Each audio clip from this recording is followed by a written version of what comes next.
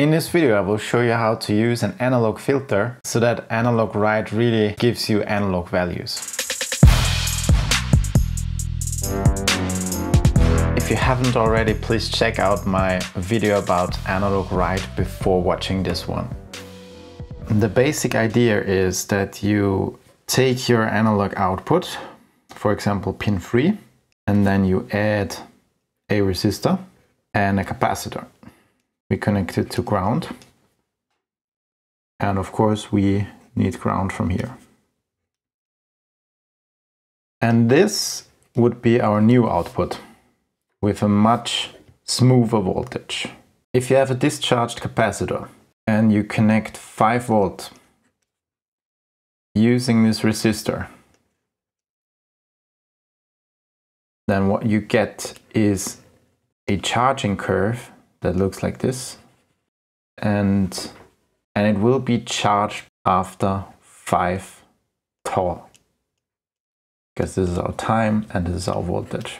And tau equals resistance times capacity, and this is a time constant. And when you discharge it, it looks similar. So if we connect 0 volts here to the charged capacitor, then it will discharge like this and will take the same amount of time until it reaches approximately 1%. So here we can say it is approximately 5 volts, and here it is approximately 0 volts. As you already know, if we use analogWrite, we will have a signal of around 500 Hz. And an RC filter, like the one I'm going to use, is blocking high frequencies. What we want is to block this high pulse width modulated frequency. And there's a thing called the cutoff frequency. And it can be calculated by this formula. And what we want is a cutoff frequency that is lower than this frequency, but it also shouldn't be too low, because this will lead to other consequences that we will see. I will just pick some common values and see where I end up. If I pick 1 kilo ohm and then 1 microfarad, I will end up with a frequency of around 160 Hz, which might be a pretty good value, below half of this frequency right here. So this is what I will try.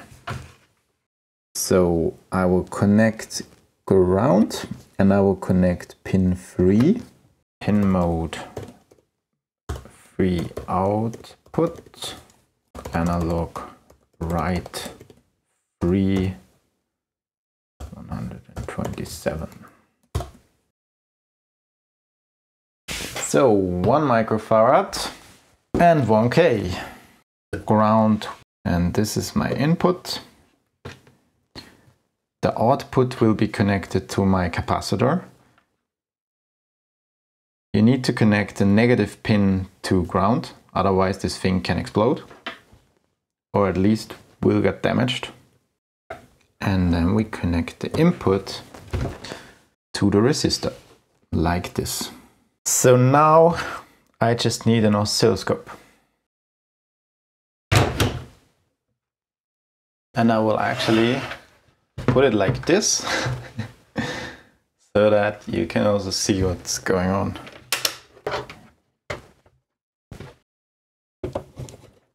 Now we use 2 probes, one for the input and one for the output. Let's connect the first one to my input and the second one to my output. In yellow you can see the output of the Arduino pin, which is unfiltered. And the blue line is the filtered signal, which is way more analog than the square from before. But the perfect filter would give us a straight line. Let's see what happens if we increase the capacitor. Okay, I will increase the capacitor from 10 to 100. Again, make sure that the polarity is correct. And now it looks almost perfect. I will now change the value. Right now it is 127, which is exactly half of the voltage. So right now I measure the average voltage of our output, which is 2.54. And I will now reduce the voltage. So let's see what happens.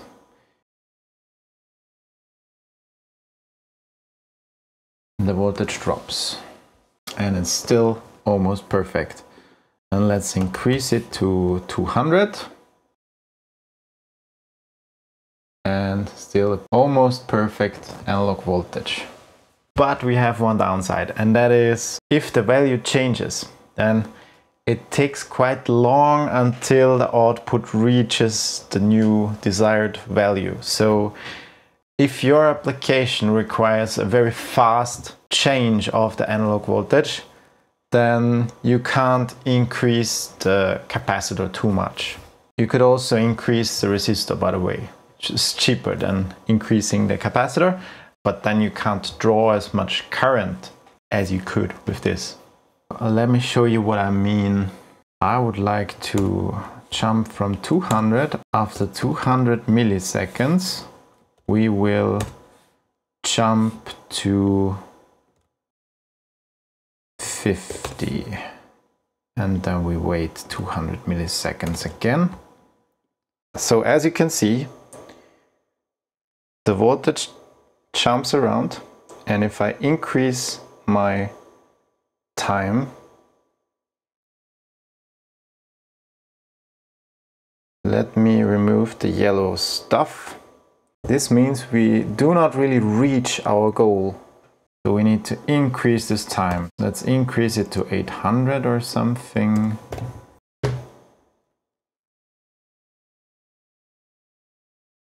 Yeah, after 500 milliseconds we get the correct voltage. Now this can be calculated with this tau.